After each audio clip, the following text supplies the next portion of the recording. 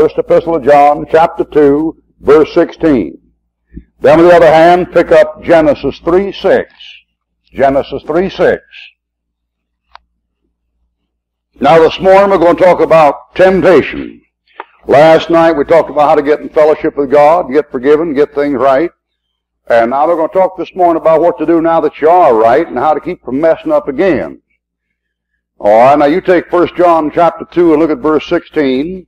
And notice that there that the Apostle John is warning the Christian about three things.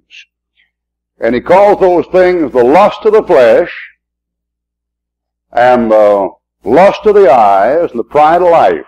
See those three things? Three items there. Everything the devil's going to try to mess you up on is going to be one of those three items. The lust of the flesh, the lust of the eyes, the pride of life. Now go back to Genesis chapter 3 and verse 6. And notice from the beginning of that Bible to the end of that Bible, those temptations never change. The original temptation had those three elements in it.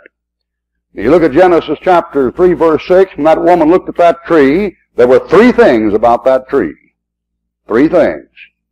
And those three things matched the three things you just read in 1 John chapter 2, verse 16. All right, now I'll take your Bible and turn to Matthew chapter 1.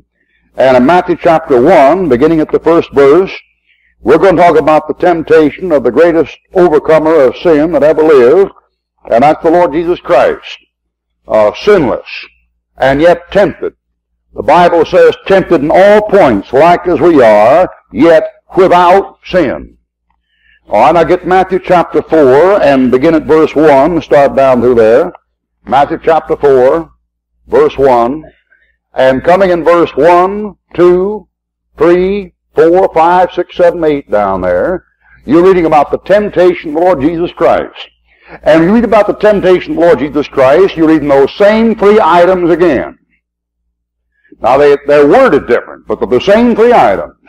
And basically every temptation you'll have will be one of those three temptations. Everybody's going to be tempted. It's no sin to be tempted. The sin comes in yielding. Like old Mark Twain said, who was a practical atheist and a skeptic, a great humorist, but just as lost as a Madison Avenue executive in Okeechobee Swamp. And you take Mark Twain, he said, I can resist anything but temptation. Martin Luther said, my temptations have been the masters of my divinity. There isn't anybody who ever lived that wasn't tempted. Jesus Christ was tempted. Matthew 4, verse 1, 2, 3, 4, 5, 6, 7, 8, tempted three times. The three times he was tempted exactly like you're going to be tempted. And we're going to talk about those temptations. The Bible said Abraham was, the Lord tempted Abraham and said, get up there and offer up your son, your only son Isaac, whom you love. The Bible says God doesn't tempt any man, neither is God tempted, but every man is tempted when he is drawn away of his own lust and enticed, and so forth and so on. And when God tempted Abraham, it wasn't a temptation to sin, it was a testing. And we're told that in Hebrews chapter 11, when Abraham was tried, he offered up his only son. Folks say, well, God can't be tempted, but the devil tempted Christ. Yeah, but that was God in the flesh. The statement in James chapter 1, not on God in the flesh. Talking about God as a spirit. They that worship him see, you got to get it right. All right, so the Lord's up there in Matthew chapter 4, and the devil comes down and tempts him three times. And when he tempts him just like you're going to be tempted. And like I say, you're going to be tempted. No way in the world you can avoid it. There are more temptations today abroad than ever have been. Like I said last night, I don't envy you young people. You got a tough row to hoe, and I'm glad I don't have to hoe it. I'm glad mine's already hoed. You're tempted on every side. No way you can beat it. Boy, you go into a spa and they got nudes all over the wall. You pick up a morning newspaper, lesbians all over the next movie. The valley of the dolls beyond the mountain to the river of the dolls, you know, all that mess. You know, call me curious yeller. They never could tell it like it was. Why don't they just put up, they say, come see a good pornographic movie about perversion and fornication. Why don't they advertise it like that? You know why they don't advertise it like that? Because they're hypocrites. You talk about hypocrites in the church, the biggest hypocrites you ever met in your life are theater owners and advertisers. X-rated movie. Now they call them PG. Yeah. Sure. Pornographically gross. Yeah. Rated R, rotten. You know, that kind of business. You know, speaking of gross, I'm going to diverge in just a minute, but speaking of gross, the grossest thing I ever seen in my life was done by a bunch of teenage girls. We had a camp up in Canton, Ohio, and they're having a sketch, you know, and they were illustrating words, and the teenage girl was supposed to illustrate the word gross. And I'm telling you, they got up there about 14, 15, 16-year-old, 5 of them. And they had a glass of water with a toothbrush. And the first one dipped that thing in that water and brushed her teeth and spit it back in the glass and handed the one next to her. And she brushed her teeth and handed the next one. And the last one drank it. I'm telling you, man, there were people leaving that building, man. I mean, just green.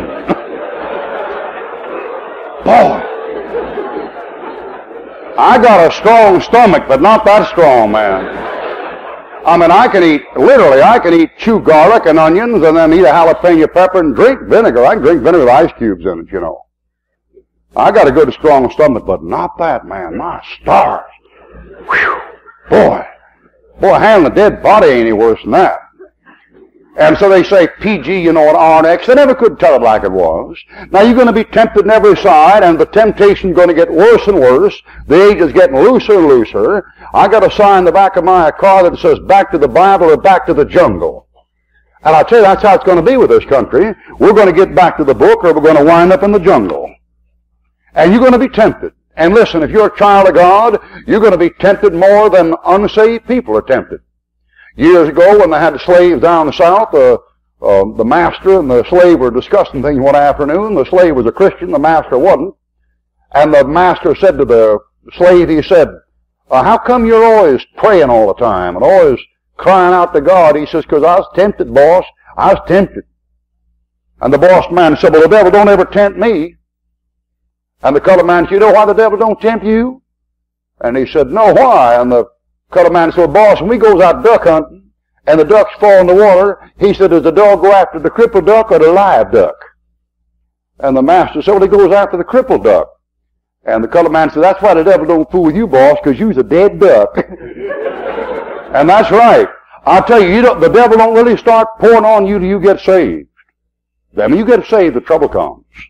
Listen, young fella, being saved won't solve all your problems. It'll get you out of hell. Anything beats going to hell. But I'll tell you, it won't solve all your problems. Some you're going to have to solve for yourself. Some you're going to have to fight out. And I'm going to talk about that. We're going to talk today about temptation. All right, there in Matthew chapter 4, read down there through verse 1, 2, 3, and 4. After these things, Jesus was led by the Spirit, led up in the wilderness to be tempted. Other place said he was with a wild beast, 40 days and 40 nights, being tempted of the devil. And the tempter came to him. And the devil says to him, if. Have you ever noticed every time that Satan speaks in the Bible, he speaks with a question mark? He spoke to Eve back there and he said to her, he said, yea, hath God said.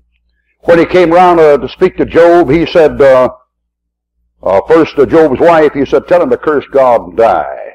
Then he went back up to glory and he said to God about Job, he said, doth Job fear God for naught? Question mark. When he comes to Christ, the mount of temptation, he says to Christ, he said, if you're the Son of God, turn these rocks into bread. You know what the first temptation is? It has to do with food. The Bible said back there in Genesis 3 that Eve saw that tree was good for food. You know what this matches in 1 John chapter 2? The lust of the flesh. The flesh wants to live. The flesh wants to enjoy itself. Oh, that Ishmael might live before thee.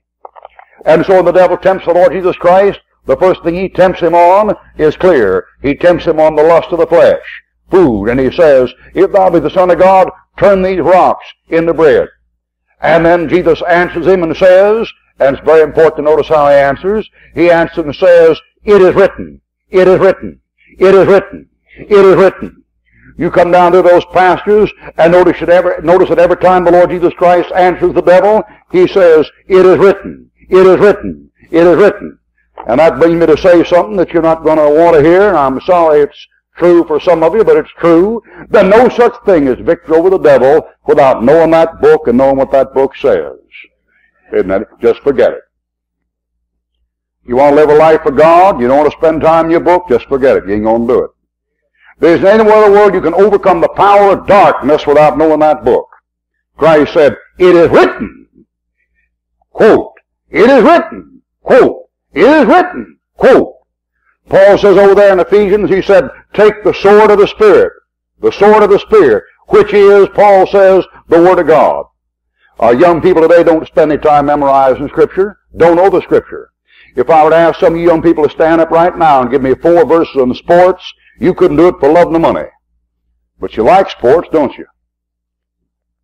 How come you don't know what God says about it? If I ask you to stand up right now and give me some verses on what the Bible says about money or raising children, you couldn't do it. But some of you like money, and some of you are raising children are going to raise children. How come you don't know what God says about it? How come a born-again, saved child of God who is saved by receiving with meekness the incorruptible Word, which is able to save his soul, the Word of God that liveth and abideth forever, how come you don't know it? One reason why we have such a low grade of Christianity today is because the saved people who are born again are not going by the book God gave them for them to go by. When those fellows play pro football, they got an umpire, they got a referee out there, and that bird goes by the book. When those fellows play down that stadium in Cincinnati and knock that ball around, that referee and those umpires go by the book. You don't play the game of life without going by the book. Now, how are you going to play it right if you don't know what the book? You don't even know the rules. Christ said, it is written, it is written. Now, when the devil comes to you and tempts you, how do you know how to handle him? How do you know how to answer him if you don't know the book? Christ said, it is written, it is written. I have young people come to me all the time in Christian camps and say, well, Brother Ruckman, I used to live for the Lord and so forth and so on, this and that and other thing, but I did this and that, and I'm in trouble now, and I messed up here and messed up there, and what am I going to do about it? And I've confessed my sin, I've judged it, and I'm right with the Lord now, but I'm afraid the next couple of weeks I won't be. I say, get in the book, get in the book, get in the book, kid, get in the book. A lot of them don't. Boy, I bet you if you had $1 for every time you read a chapter in the Bible in the last year, you'd be hurting for money, some of you. Isn't it amazing how long that old book can lie around the shelf and never look at it? The first temptation is, do it yourself. That's the first temptation. If you're the Son of God, turn these rocks into bread. The first temptation is, do it yourself. Don't pray about it. You're a self-made man. Do it yourself. A guy said, I'm a self-made man. Another man said, that relieves the Lord of a great responsibility. A man said, I'm a self-made man. Another fellow said, that's a perfect example of unskilled labor. A guy said, I'm a self-made man. But if I had to do it over again, I'd call in somebody else to do the job. Now, the first temptation is do it yourself. If you play a musical instrument, don't pray about it. Just do it without God. Can you sing? Don't pray about it. Just sing without God. Can you draw? Never mind asking the Lord. Just do it yourself. That's the first temptation. You're going to live your life? Just you live it. Don't drag God in. You do it. Do it yourself. You know, they say when the guys begin to learn how to draw or play an instrument, they say, be yourself, be yourself. No, you better learn how to do it before you be yourself. And that's the big thing wrong with modern art. They got a bunch of folks that are being themselves, and not enough of them there, so when they're themselves, it's worth looking at. What you better do is learn the fundamentals, learn the technique before you learn how to be yourself. You better let God do something for you. You know why most people go to hell, if not all of them? They're trying to do it themselves. The first temptation is do it yourself. Fix it yourself. Do your own repair work. Instant ready-made. You ever buy these kits, you know, at the Sears Roebuck and Montgomery Ward and Kmart and Woolco? That's where I shop, Kmart and Woolco. And you ever go to those places, you know, and they buy this do-it-yourself kit? Those things never work. They never work. I just quit fooling them.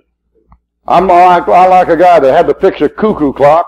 When he got the thing fixed, the cuckoo came out backwards and said, what time is it? What time is it? What time is it? I don't know nothing about machinery. And when it comes to automobiles, I'm as dumb as any woman you ever met in your life. I tell you, when it comes to automobiles, I'm just like a woman. I figure a car to run, and if it don't run, sell it. I mean, if I'm driving a car and it stops, I'll sell it. I don't know what's wrong with it. I ain't going to find out either. I can't find out. I'll go up and open the hood, and there's the trouble. That motor. That's all I know about it. I know you're supposed to turn it and it's supposed to run. If it don't, you get rid of it. That's all I know about it. Do it yourself. Do it yourself. Self-made man. That kind of business. Are you going to enter the ministry? First temptation is do it yourself. Make your own plans. Don't consult God. You're going to get up and preach. Don't ask God what to preach. Don't ask Him how to preach it. Do it yourself. Do it yourself. There's a cartoonist in this country named Carl Steele. And Carl Steele is a gospel cartoonist and does not work exactly like I do, but he does cartoon for the Lord. And that old boy, when he was first got saved and called to preach, he was tempted to do something that I'd never been tempted to do. Matter of fact, I was tempted just the opposite. When Carl Steele got saved and called to preach, he said, Lord, I don't want to preach, I want to paint. And the Lord said, give up your drawing board and give up your paints and give up your charcoal and give up your pastels and your oil colors and preach. And Carl fought the Lord on it a long time before he finally surrendered. And when he finally surrendered, the Lord said, okay, now go get your drawing board and draw for me. So he didn't have to throw it away. Now I was just the opposite. When I got saved, got called to preach, I was going to pitch the drawing board. I said, I want to preach. The Bible said it pleased God by the fools of preaching to save them that believe. I was going to go by the book. And the Lord said, get your drawing board. I said, I don't want my drawing board. Preach it out my drawing board. Boy, you know, I had a wrestle with the Lord in that thing. And we'd have a street meeting. The guys would say, hey, Ruckman, did you bring your drawing board along? I said, no, too heavy. Can't move it down. We'll go get it. They go get it. And you know something? The Lord wouldn't let me get preaching until I was willing to bring the board along. Now, you know what that shows? That shows God won't deal with any two of you just exactly the same way. See? And your temptation may not be my temptation. But there is no temptation taken you, but such as is common to man. Somebody's tempted with it. And God is faithful, who will not suffer you to be tempted above that you're able, but will with the temptation provide a way to escape, that you may be able to bear it. Do you know that verse? Have you hid that word in your heart that you might not sin against Him? You got any ammunition? If the devil came to you right now and started pouring on you pretty hard, you able to fight? You able to defend yourself? You got this one? I can do all things through Christ which strengtheneth me. You got this one? My God shall supply all your need through His riches and glory by Christ Jesus. You got this one? We know that all things work together for good to them that love God and are called according to His purpose. You got this one? We're more than conquerors through Him that loved us. You got this one? But thanks be to God that always calls to triumph through Jesus Christ. You got this one? Be steadfast, unmovable, always abounding in the work of the Lord. For you, but much you know your labor in the Lord is not in vain. You got this one? You got any? You got any ammo? You loaded? You armed? Imagine a guy getting into the ring to fight Foreman or Cassius Clay, one of those fellows, and stand there, just stand there, no gloves, no training, nothing. Just stand there and say, well, what do I do now? You get knocked out now. Hey, listen, when you get in the ring with the devil, you better be armed. You better be armed for bear. All right? The first temptation is do it yourself. Haven't you been ever tempted to take matters into your own hands? How about the matters of vengeance? Did you ever have somebody give you a raw deal? Did you ever have somebody cost you $100,000? Did you ever have anybody cost you $3,000 or $4,000? Did you ever have anybody at school take a girlfriend or boyfriend you thought was yours? Did you ever attempt to get even? Did you ever lie around at night and think what I'd do if I had that so-and-so where I could get a hold of them? You know, Christians think about those things. You know that? I mean, good, saved, godly, dedicated, sweet, wonderful Christians sit around their bed at night and think, now if I just got him over here, I could throw him over there and get him through there, and then I could stuff him down here. I mean, you wouldn't think that, would you? And you know, when that stuff starts going, you want to have something ready. You want to have vengeance is mine, saith the Lord, I will repay. See? You let the Lord do it. The first temptation is do it yourself. Don't do it yourself when it comes to vengeance. They have a classic story down south about a young man who was in love with his neighbor's daughter, a farm girl. He wanted to marry her, and the old man didn't care much for him. And that young man, to get vengeance on the father for not letting him marry his girl, planted a lot of his best cropland with Johnson grass. And about a year later, the farmer changed his mind and let his daughter marry the guy. And for a wedding present, he gave him about 40 acres of Johnson grass. Gave him the land the guy planted, see. So what you do when you take vengeance, see, you just cut your own throat before you're through. The first temptation is do it yourself. And the way you fight that is call the Lord in on it. Call the Lord in on it. One time, a little boy watched his dad make an anvil, or make a horseshoe and an anvil. And that old man got through making that horseshoe and went on about his business. That boy, about 10 years old, said, well, I can make one of them. And that boy got him that anvil and that bellows and got that thing going. He made the wildest horseshoe you ever seen in your life. That thing looked like a pretzel. And the old man came out and said, I never saw a horse in my life, son, that could wear a shoe like that. He said, let's start over again, make one together. See? Now let's start over again, and this time, you and the Lord together, okay? This time not you by your bold and brave self, fighting a lion. Your adversary, the devil, goes about as a roaring lion, seeking to devour. This time, you and the Lord, okay? Together. Together. That's the business. All right, that isn't all. The first temptation is do it yourself. Look at the next temptation. Come on down about 2 or 3 verses. And notice he says to the Lord Jesus Christ, cast yourself off the temple. He says, because it is written. Now look at the devil quote Scripture. It is written. He gave his angels charge over thee, and they shall bear thee up. Isn't that in Matthew chapter 4? Now see the devil quote Scripture there? Christ said, it is written. The devil says, it is written. You better know that book. You better know that book. The devil will quote that book. The devil knows that power in that book. There might be some people who don't know the power in that book, but the devil knows the power in that book. And listen, when you use that sword in him, you know what he does? He just takes out of your hand and uses it right back. You better know the book. He said, it is written. And then he misquotes Psalm 91.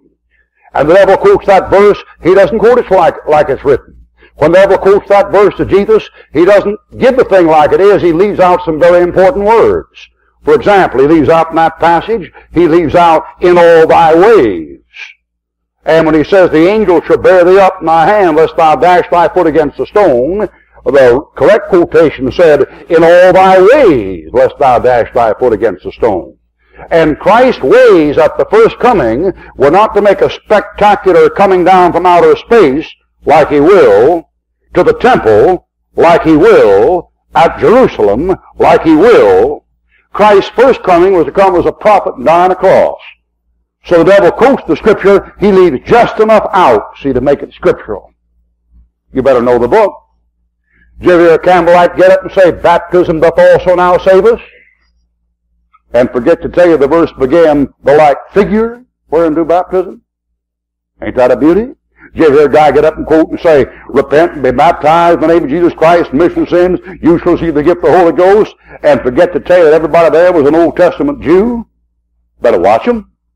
Did you ever hear a fellow come up and say, you got the gift of tongues? No. Well, have you received the Holy Ghost since you believed? And forget to say that question was asked to people who'd never been born again and weren't covered by the blood of Christ. And you are? You better know that book. You better mess with it. You say, Ruckman, I'm not very educated. You don't have to be educated. You just need to read the book. Read the book. Folks say, I'm so stupid. Well, all right, okay, praise God, but get what you can get. And the rapture comes, the Lord will say, come up hither, stupid. You go. You don't have to miss the rapture just because you're stupid. And listen, you don't have to let the devil knock you out of the ring every time you get into it just because you're stupid. Study, study, study. Search the Scriptures. David said, thy word have I hid in my heart that I might not sin against thee. And he learned the hard way. The hard way. Folks say, what is sin? Well, it's not a sin to be tempted. You know where sin starts? Sin starts in what we call debate. What's debate? Debate is when you begin to turn over in your mind whether or not you're going to do it. Now look at here. You see something that isn't right. There it is. You can't avoid it. There it is. That isn't sin. You look at that thing, you have knowledge about it. You said, oh, that's wrong. You pass judgment on it. You haven't sinned yet. You know where sin enters? Sin enters where you begin to look and then begin to toy in your mind, well, I know what it is, and it's wrong, and should I or should I not? Then you've had it. You've had it. Sin doesn't begin when you do the act. That's very late. The act comes after the thought, and the thought comes after the debate. You notice when Christ is presented with the objects of sin, He's presented with the object of sin. That isn't sin. He has full knowledge about them. That isn't sin. But do you notice the difference between the Lord Jesus Christ and you and I? He never debates. Never debates. When He says, cast yourself off this temple, for it is written, Christ doesn't say, now, I'm supposed to do that according to the Old Testament, and I've got to do it the first, second Advent. This is the first Advent, not the second. But of course, if I did it now, I could also do it later. And He says, it is written. Down she comes. No fooling with it. You can't fool with sin, young fella, young lady. You fool with it, a little leaven leavens the whole lump. All right, the next temptation is, let God do it. And if the devil can't get you to leave God out, you know the next thing he'll do? He'll try to get you to sit down and do nothing, let God do all of it. He's subtle. I mean, he says, jump off the temple, Lord take care of you. Go on, break the speed limit, God will take care of you. You're a Christian. I mean, you're a preacher, you're about the Lord's business, you can drive fast and the rest of the folks. That's what He tells me. That's what He tells you, that's what He tells me. Oh, I let God do it for you. You know, there's people in this world who think that God's going to do everything for them. You know what that matches? That matches Eve looking at that fruit there, and she looks at that thing over there, and it's desired to make one wise, the pride of life. To be smart, be outstanding, do something sensational.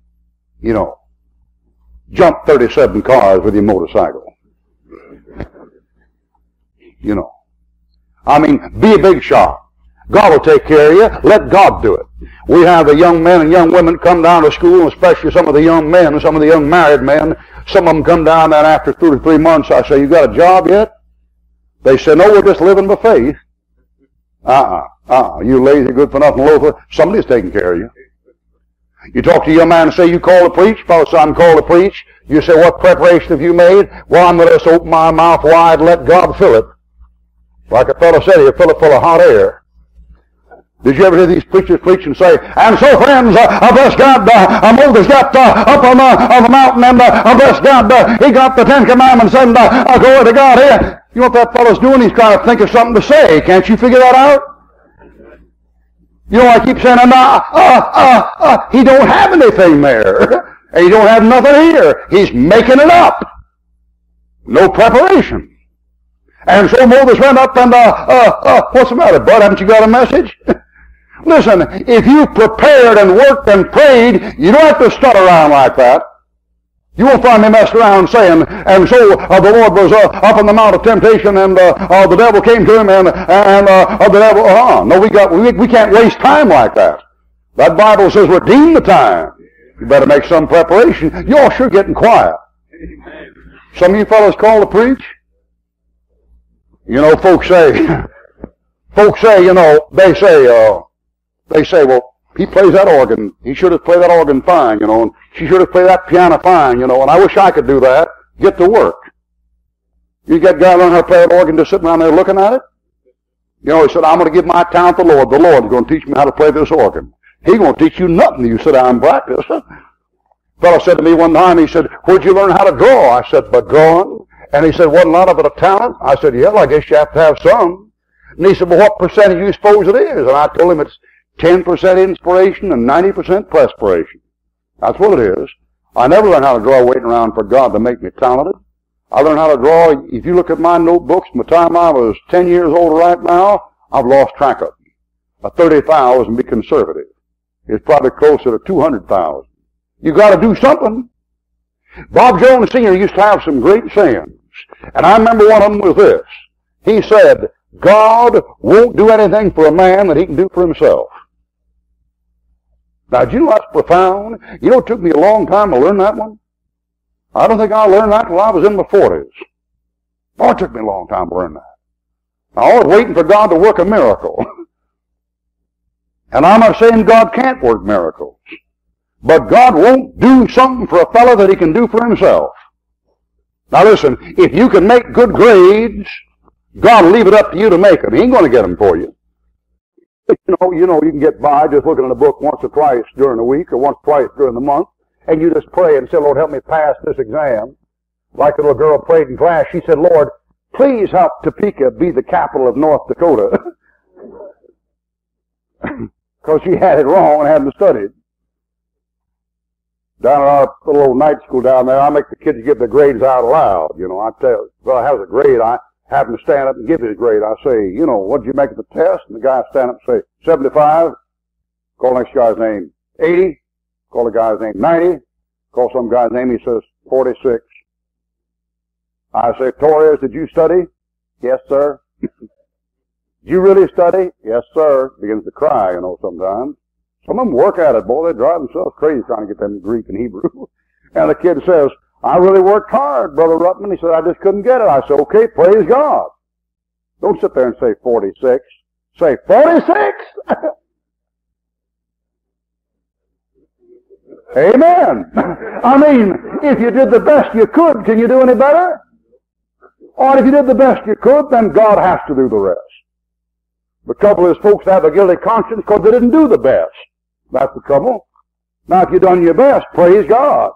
I call out some guy's name and he says, 92. I said, what's the matter with you? He said, 92. I said, bum grade. You said, well, 92 is not a bad grade. It is for some folks. Some of you fellows could make 98 every time you took a test. Then you have a bad day and make a 95. If a guy can make 98, he's making 92, he's a loafer.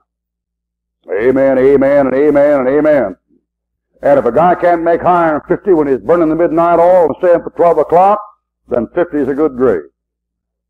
I mean, the Lord, it's accepted with God according to what a man hath, and not according to what he hath not. All right, this one here is jump down, God will take care of you, let God do it. Don't you do nothing, let the Lord do all the work. Don't prepare, you let God do the preparation. There's some things you better take care of and you better work at. God won't do anything for a man that he can do for himself. Years ago in this country, there was a little crippled boy that was in terrible condition, and a woman named Margaret Sangster, a social worker and a professing Christian, felt very sorry for him, and she decided, we're going to fix that boy up and heal him. And it cost thousands of dollars, 7 operations, but she went to work, and she got some lawyers and bankers and psychiatrists, folks had the money, you know, got them together and finally got that little boy operated on and got him where he could walk. And she was telling about it, this marvelous success she'd had with this little boy at a woman's club one afternoon. And when she got through, she said that was 15 years ago, and now this young man is 30 years old, and you'll never guess where he is or what he's doing. And they all began to guess. One of them said, is he president of the bank? No. Is he a colonel or a major in the army? No. Is he an educator? No, this and that. And when they got all through, she said, you know where he is? And they said, where? She said, he's in the penitentiary, and if he wasn't of such tender age at the time he committed this crime, he'd be in the gas chamber. Everybody's face fell, and they wondered what was wrong. And she said, you see, she said, we taught him how to walk, but she said we forgot to tell him where to walk. See? I mean, some of it you have to do yourself. You have to teach them. You can't just leave all the teaching up to God. The Holy Spirit, when He comes, may guide, leads you to all truth, but He has evangelists and pastors and teachers for the perfecting of the saints, for the work of the ministry, for the edifying of the body of Christ. You don't trust God to take care of you in situations you had no business going in. Some of you kids recently got victory over some sin. But if you got victory over some sin, then don't hang around that place again. Some of you have trouble with sin, you go by the magazine rack, you know which end they have the magazines on. Stay away from them. Who are you trying to kid? I go down this country to stop at these air terminals and looking for something to read. Read with me is just like breathing with you. I can't do anything without reading. I read in the bathtub. Read while I'm eating. Read, go to bed at night. Read when I get up in the morning. I read while I'm walking. I develop that habit just like dope, man. Eat up books just like you swallow water. I go to a place to look for some magazines and books to read. Boy, you talk about trash. Oh, and if you have trouble with that stuff, you know what to go by and what not to look at. Don't just say, well, I'm a Christian, the Lord will take care of me. The devil will knock you out. You had trouble with dope before you got right and got it cleaned up? You know where the pusher is. Don't go back to him. You know where his friends are. Don't contact them. You know the parties where they pass it out. Don't kid me. You know. Now you know. Now when you get victory over the thing, steer clear. God won't do anything you can do for yourself. See those 2 feet? They can go this way, or they can go this way, or they can go this way, or they can go this way, and the Lord's going to expect you to use them. I read about a fellow when he was a boy, he lived up near Iron Gate Gap, up in the mountains of Virginia. And I've been up in some of those places like Stone Mountain Gap, some of those places up in the Appalachian Mountains, and they have mountain torrents that come down those streams there at about 25 miles an hour, and in flood time, boy, they take everything with them. And there was a place up there called Stone Mountain Gap, where these boys used to cross a swinging bridge to go to church. And they crossed that thing, had to cross it Sunday morning and Sunday night. And this one kid, before he was saved, said it always scared him to death to go across that bridge. Because back in those days, all those preachers preached about hell. Every time he got in the service, the preacher preached about hell, and he knew he was lost and going there. And every time he'd come back home from church Sunday morning, he'd cross that bridge. One of the boys would swing on that bridge. Get it swinging. It was a rope bridge with slats in it. He had swinging over that gorge, and he'd tell him, no, wait a minute, no, don't do that. And he'd get scared and back off. They'd call him a coward and call him chicken, but he didn't want to fool with it. And about a week later, one of his friends who was unsaved got out on that bridge and got swinging it when there was a torrential downpour, and that bridge broke, and that boy dropped off in that gorge and washed on down. They picked him up about a half a mile down the place there, stuck in the rocks, down the gorge. And boy, this young fellow just scared the fire out of him. He got saved the next Sunday. And he said, going back that Sunday, he was feeling so good, because he knew he was ready to die and prepared to die. Wouldn't have to worry about going to hell anymore. When he got out on that bridge, he just swung a little bit. You don't do that. Don't be a swinger. If you were a swinger, don't expect God to hold the bridge up when you shake it. All right, that temptation is, let God do all of it. Now look at the last temptation. Keep on reading. When you come on down there, keep on reading. It says, in the next temptation, the devil showed him all the kingdom of this world, a moment of a time, and he said, if you're the Son of God. Well, that time he comes, he says to him, he says, you see that? Yes. Well, all those kingdoms are mine, he says in Luke, and I can give them to whomsoever I will. And in Matthew he says, I'll give you all those kingdoms if you'll fall down and worship me. And the Lord said to him, it is written, it is written, thou shalt worship the Lord God, only in him shalt thou serve, and put scripture on him again. The last temptation is, if you won't let God do it for you, and if you won't do it yourself, then the devil says, I'll do it for you. That's the last one. That's the strongest one. And the devil won't tempt you to sell out to him till he's tried you on the other two. But if the other two don't work, then the devil will say, well, all right, I'll do something for you. You won't let God do it? Let me do it. And then many a person sold out the devil. Now, I don't know how much some of you kids fool around with dope and stuff. Probably not many of you. I hope not many of you. But probably some of you are acquainted with it, or acquainted with people that fool with it. And you know, I'll tell you a strange thing about that business. And a lot of strange things about it. But almost every guy I've ever talked to that got deeply involved with that stuff eventually ran into some pact with the devil. I talked to guys 19, 20, and 21 years old that have told me with their eyes staring, well, I know about the devil. I've seen it.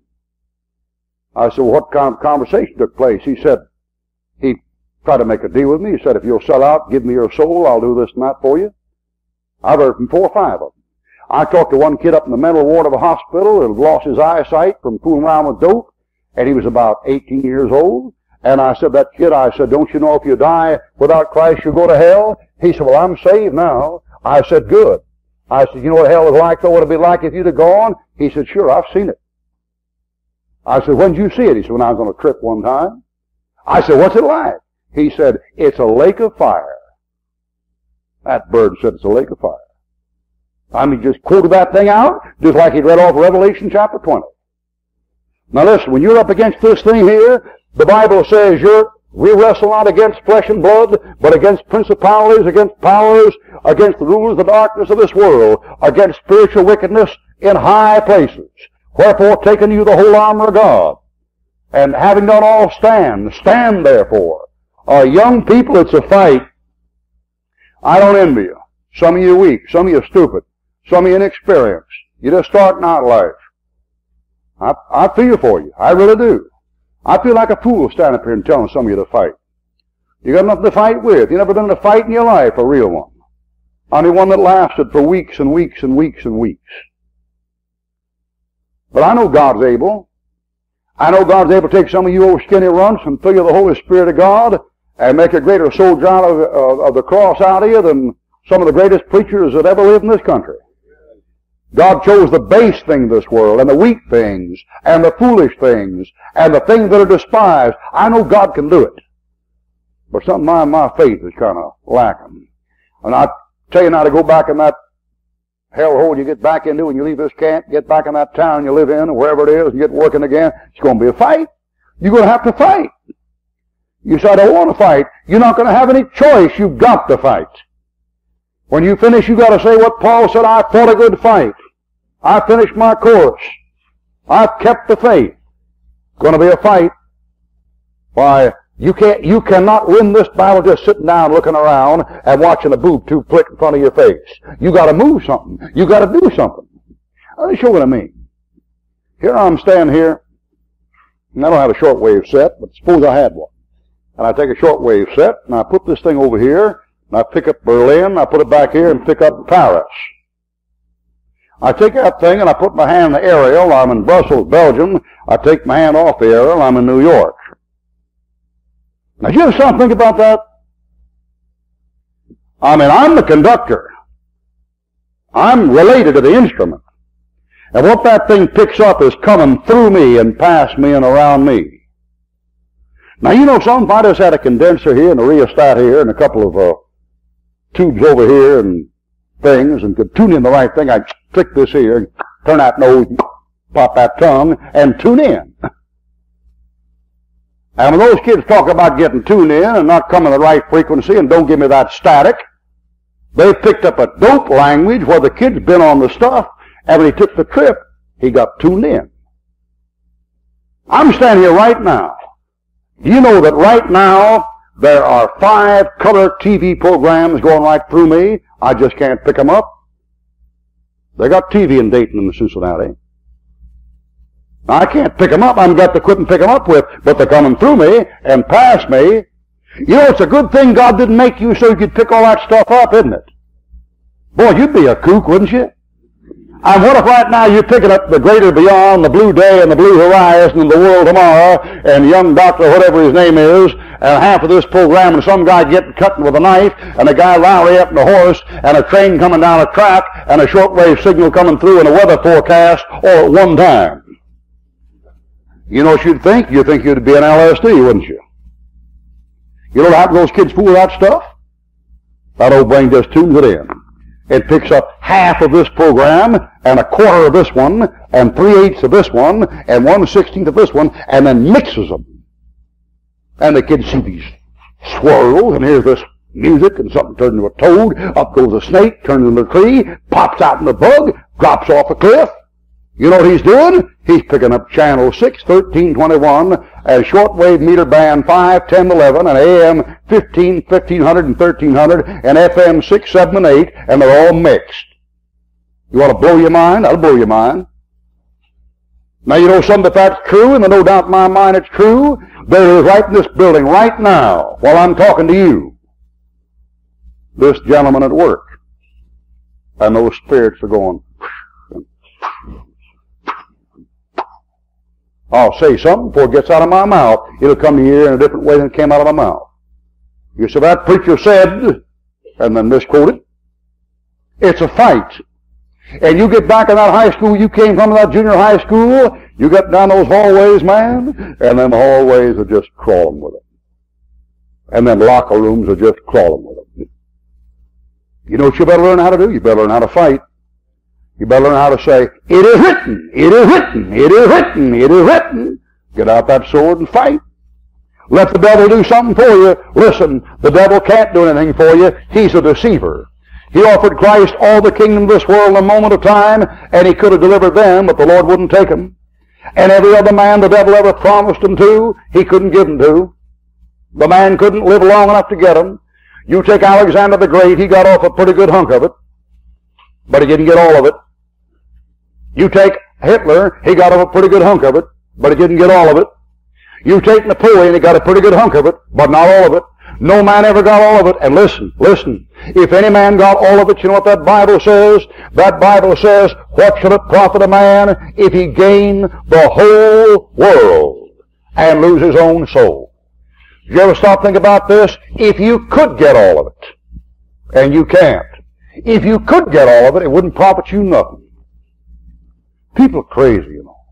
Do you ever think what you do with a 25-room house with 6 bedrooms and 300 acres of land? I mean, except giving it to the Lord, you yourself, what could you do with it?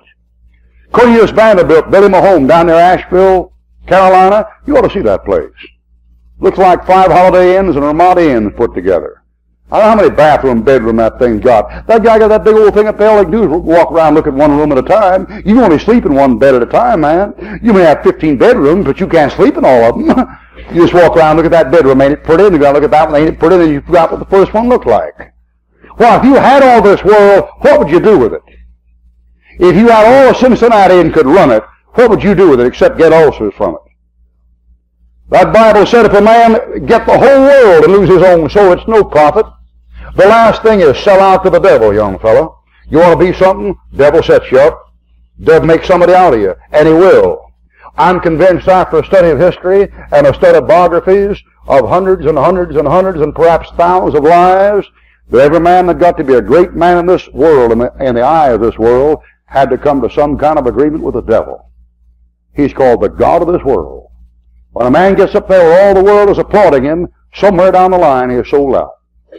You take those great movie stars and great entertainers, listen, for every guy like Johnny Cash, there are up and down this country 5,000 young men beating those guitars in old wooden beer joints and shacks and burning their lungs out on cigarettes and die of TB before they're 30 years old.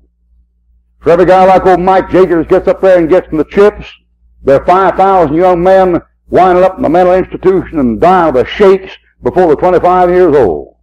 The devil just raised a few of them up, see, and said, look here, kid, watch it, kid, look, kid, you can be like this, you can be like this. He can't deliver. He can't deliver. He's a deceiver. We had a fellow back when I was a young man, he was the hero of the heroes. I mean, he put, Kirk Douglas and Burt Lancaster and that bunch out of business. He was called Errol Flynn. And that old boy, he was the great swashbuckling hero, jumping over the tables and fence, everything. And he was Robin Hood, and he was Captain Blood, and he was, I don't know what all else. He was a big shot. They used to say, in like Flynn, big boy, big man, big time operator, big man with the ladies. All the young fellows I used to run around all envied, Errol Flynn, oh, he's something, boy, be like him. Really? Really? Oh, Errol Flynn got making all those movies, Captain Blood and Robin Hood and all this and that. World War II broke out. He went down to the draft board, and the draft board wouldn't take him. There wasn't an induction center in the world to take him. He was physically unfit. 4F. Robin Hood. 4F. Couldn't even get in a rifle company. Old boy got taken to drink, got messed around, got held up in a court for statutory rape, went through 2 or 3 marriages, finally got on drugs. That old boy was my age right now, 52 years old. He was a drunken, bloated, bleary-eyed sot. Died in the arms of a 17-year-old girl, and the last letter he wrote to her said, my heart is filled tonight with deep emotions, abysmal thoughts. I want to have you be a fine, decent, honorable young un. My. They'll get conservative after a while, don't they? Errol Flynn couldn't make her into a decent, fine, honorable young un. He couldn't deliver. And the devil can't deliver. Errol Flynn, when he died, in his book called My Wicked, Wicked Way, he said, cheers to mother, damn her too. What a thing for a man to say about his mother. In like Flynn, huh? In hell like Flynn. The world can't deliver. The devil can't deliver. I'm here to tell you it's a mirage. It's a mirage. Out there near Saratoga Springs in the Mojave Desert, they found an old miner named Jack Hyatt. And he worked around there for years and should have known better. But his car got stalled there beside the highway on a hot, blistering day, 120 degrees in the shade. And old Jack Hyatt tried to get to the springs and went in the wrong direction. And the people later found Jack Hyatt out there dead in the desert. They followed his tracks for 22 miles. And he was a mile and a half from Saratoga Springs. Went off the wrong way. And the last 2 miles, they could see his knee prints and his hands. When they found him, he'd clawed up all the cactus and mesquite bushes around there for 8 or 9 yards, trying to dig water out of that ground. He was deceived. And the devil is a deceiver. He'll say, isn't it wonderful, kid? Don't it look great? Boy, hear that? Listen to that. Boy, look at that. Aren't they having a good time, kid? He can't deliver. He can't deliver. Everybody that ever tried to sell out to him got tricked. You no match for him. You take Liz Taylor. I guess she was a big deal here a couple of years back. A lot of the young people, you know, Cleopatra, you know, Richard Burton, gave her $1 million ring, something, I don't know, some big old mess. Young lady said, I'd like to be like Liz Taylor. You don't get a lot of attention. No, you wouldn't, kid. No, you wouldn't. No, you wouldn't. You'd like to have all 3 of your children by cesarean section, would you? You'd like to nearly die on the 3rd one? Have hysterectomy and trichotomy and nearly die of pneumonia while you're having it? Slip disc in your back, 15 years living off painkillers and pills? You want to live that way, do you? You're a fool.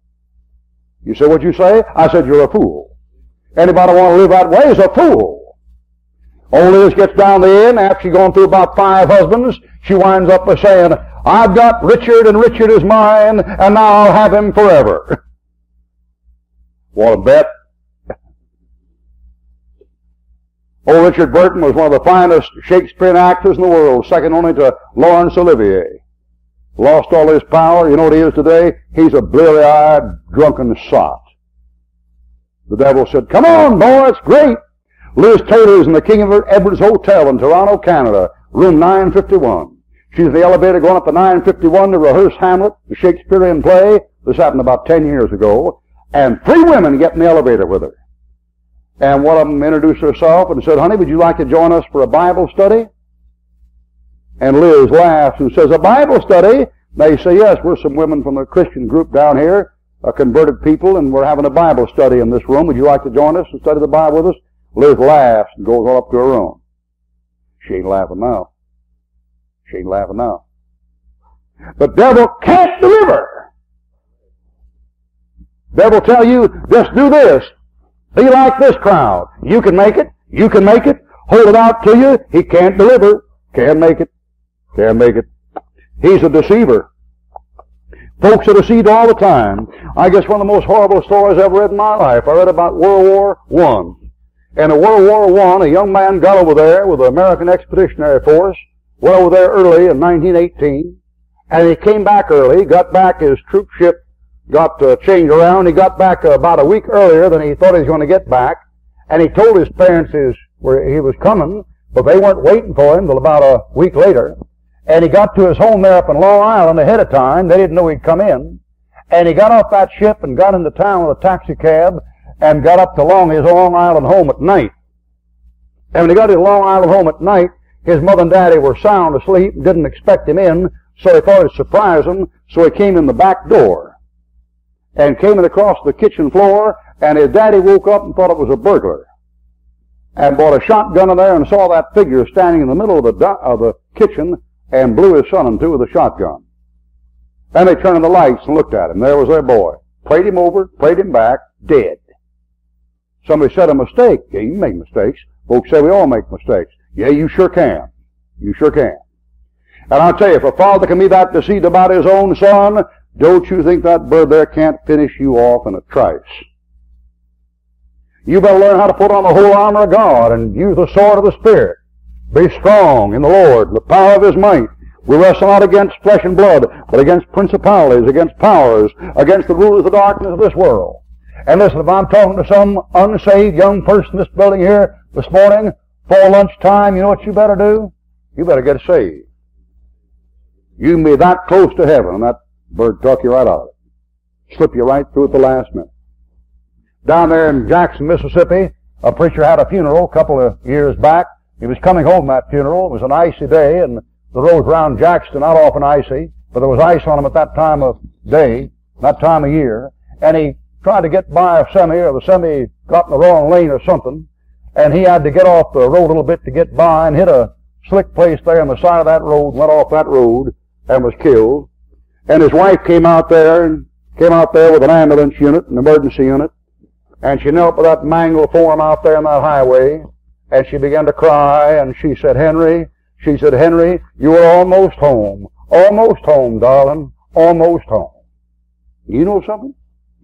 Some of you kids raised in fundamental churches, had preachers witness to you, have Christian kids have fellowship with you, been to this camp, had guys, old bull moose like me, skin you alive, and call you everything but white, and try to wake you up, and you're almost home. But you ain't home yet if you're not saved. You're not home till you're safe in the arms of Jesus.